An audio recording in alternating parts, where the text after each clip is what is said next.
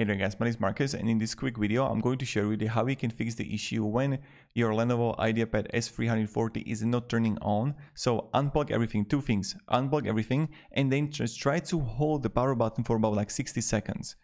Just want to press it and hold it for 60 seconds. So this is the first thing that you can try.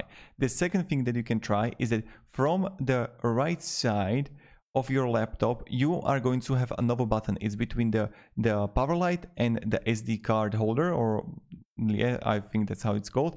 And there you're gonna have a small hole. So you want to take a needle, or you want to take also when you're opening a phone for adding a SIM card there, you know, that small thing, right?